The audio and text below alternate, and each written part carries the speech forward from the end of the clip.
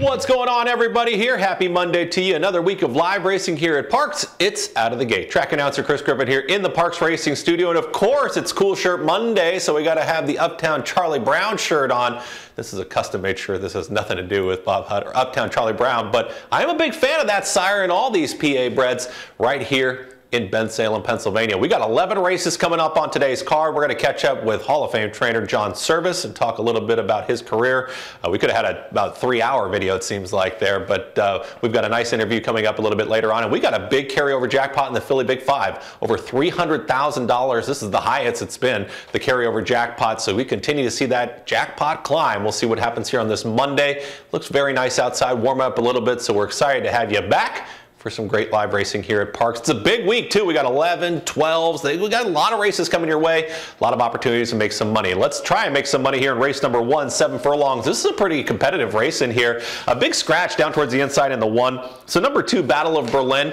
If we see progression off of start number 1, a 4-year-old gelding, they paid $410,000 at the Keeneland sale for Battle of Berlin.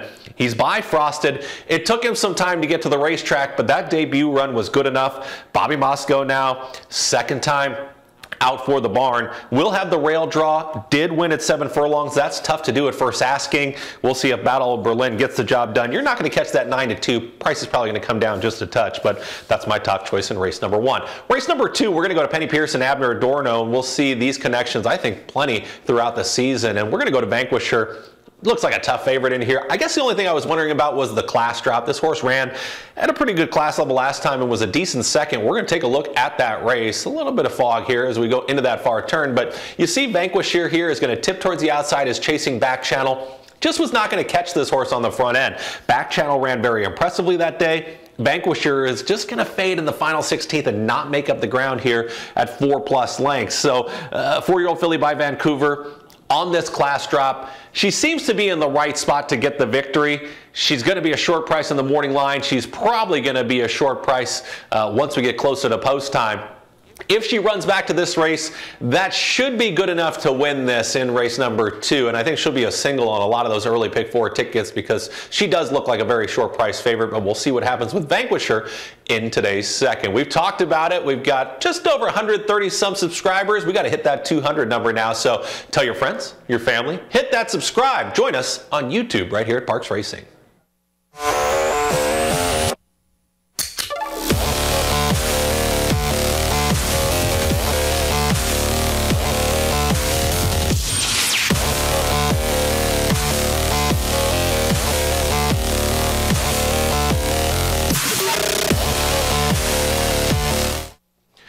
Hit that subscribe, tell your friends. I was joking with the TV crew, like, what number do you hit when it's not friends and family anymore? Because I keep telling all of my friends and family, but keep telling all of your friends and family to hit that subscribe. Let's get up to like 200, 500, get into 1,000. Lots of great content. Shout out again to the best TV crew in the business. Race number 3, a mile and 70 yards, 7,500 non-2, and you take a look at this race. Going to go towards the outside and laugh it off. I'm going to talk with Rich Perloff a little bit later on about this horse, but laugh it off. A 4-year-old filly. Look, she's making her dirt debut. If she takes to the dirt, I think she's going to be a standout in this race. I'll talk about this plenty on air, but Frankie Pennington, Jamie Ness, they hit it 40% last season. So this is a really good connection. When they connect, usually good things happen. Comes off of a win, drop down to 5, then you claim, move up to 7,500. She's Pennsylvania bred.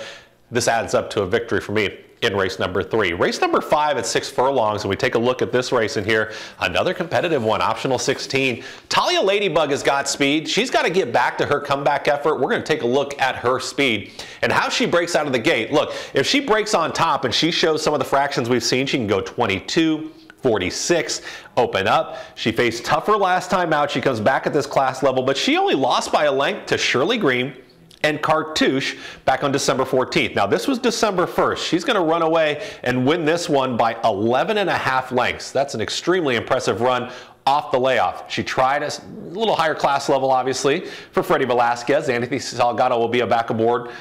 She had a little bit of regression. She finishes 3rd, but she just cruises up front. She's got a good draw. I think she'll show that speed. She won't have as much company up front.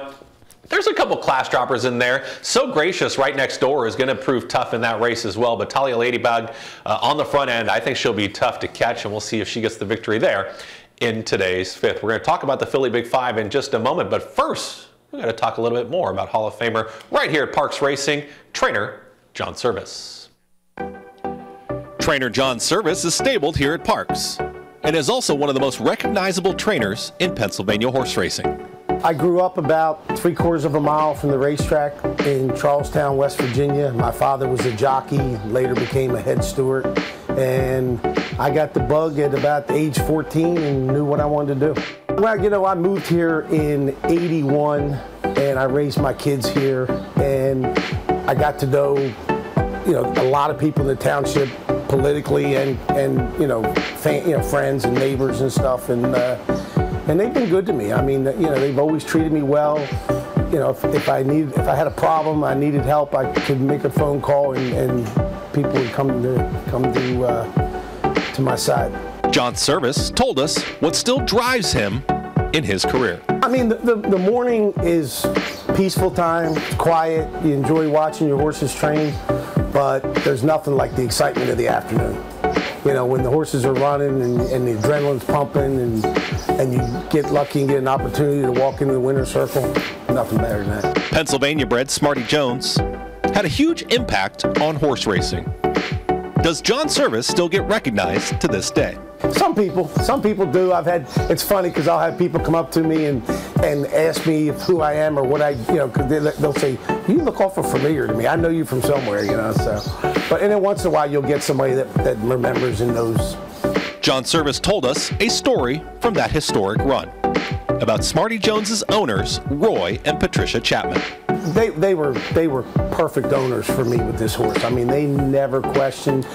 Chappie questioned me one time, and that's probably the best story. It was right after the Arkansas Derby, and a guy interviewed me, reporter interviewed me and asked me if Stewart was going to ride the horse in the Kentucky Derby.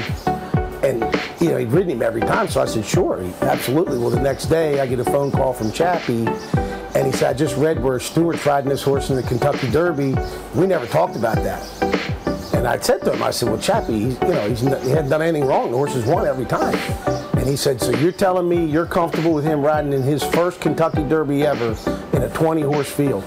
And I said, yeah. And he goes, okay, that's all I need to hear. That was pretty cool. What race is still out there for Hall of Fame trainer John Servis? I don't know if there's one specific race. I'd love to win the PA Derby. I was fortunate enough to win the Cotillion already, but I guess, you know, the PA Derby would probably be the one race that I'd love to put on my resume, and maybe the Belmont. And the Belmont, I love how he ends that there. Thanks again to trainer John Servis and his entire team as we start talking about race number 7. Let's talk about the Philly Big Five. You saw the Philly Flyer, right, as they like to call him, Smarty Jones. But the Philly Big Five, let's take a look at this carryover jackpot coming into today. $318,450.24. Remember, this is a jackpot wager in a pick 5 format. It's always the last 5 races of the day, 15% takeout with a 50-cent minimum. You can get involved in that jackpot wager on a Monday, this President's Day. You could take down the entire jackpot if you're a single ticket winner in the Philly Big Five. Let's see if we can find the winner in that first leg of the Philly Big Five. As we take a look at this first race, 6.5 furlongs, it's tough. I handicapped this a couple different ways, and I was looking at different horses because I think quite a few of them could win. Esperancita, I just am not sure if she's got the same class as some of these types, but she's won 2 in a row. And she continues to progress. She's the one that scares me. I would include the 4 on that ticket.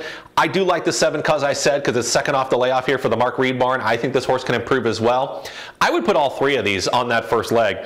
Systemic Risk, a 6-year-old mare by Into Mischief, Kentucky bred. I just think that she sits in a really nice spot in this race to where she might prove to be tough. You know, for a horse that is Ernesto Padilla Preciado, Ruben Silvera, she's gonna be tough in here, but this is a race where you could really go a little deeper in that first leg. Again, it's a jackpot bet. Get involved in that Philly Big Five. We get into race number 9, part of the sequence in here, and Jammin' with Brandon. I've liked this horse. I like Jammin' with Brandon quite a bit. We're going to take a look at this last run. This horse comes flying at the end of the race. Now, they were moving up front.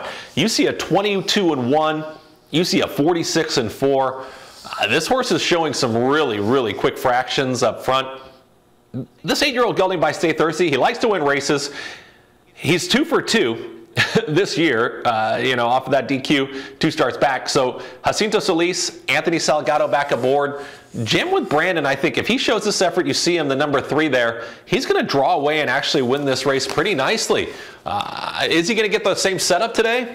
Possibly. That's really what it comes down to is, will Jammin' with Brandon have enough speed up front? And there might be. There is definitely some speed in here to where I could see a 22:45 type opening half mile and a quarter. So for me, I think Jammin' with Brandon sits a nice trip again. He's an improving type. Anthony Salgado, we'll see what happens there with Jammin' with Brandon, but one to consider on your Philly Big 5 tickets. Hey, we've got the performance of the week, and we took a look back at some of the performances, and I just felt like there was one race that was really standing out, and this is, from last week, the performance of the week.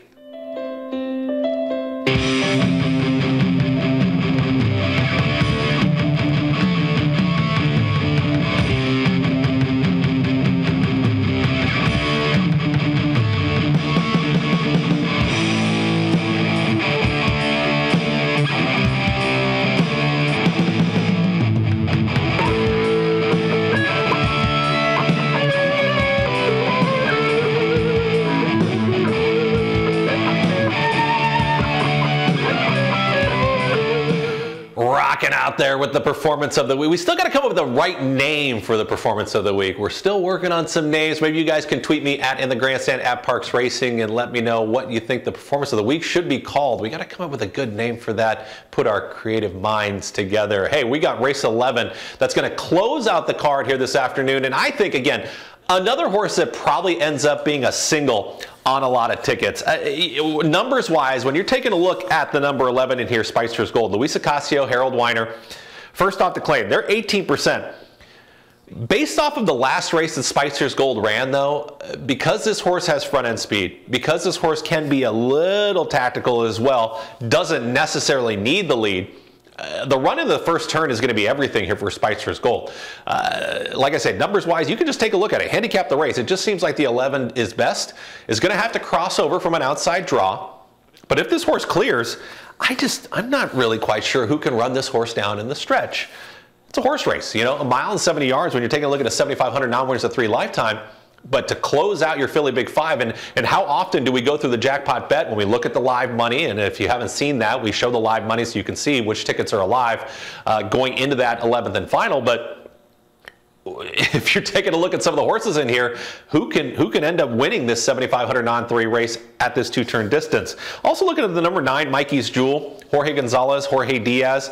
Jorge Gonzalez put a nice ride on the horse last time, finished behind Connoisseur, was second, beaten a length and 3/4. So as this horse was closing into it, just couldn't quite make up the same ground. It's going to close out that Philly Big 5. Let's take a look at that carryover jackpot one last time, $318,450.24. It's a jackpot bet on this President's Day. Happy President's Day to you. You could take down the entire jackpot as a single ticket winner. As always, don't forget to join us here on Out of the Gate on Mondays. We got great racing action on Monday, Tuesday, and Wednesday. We got Parx Madness coming up, so don't forget about Parx Madness. This is going to be March 7th, 8th, and 9th. Those nominations happening. That's going to be a great slate of racing. We change our post time next week, next Monday, 12:55. Keep that in mind as well. And don't forget on social, you can follow us on Twitter at Parx Racing.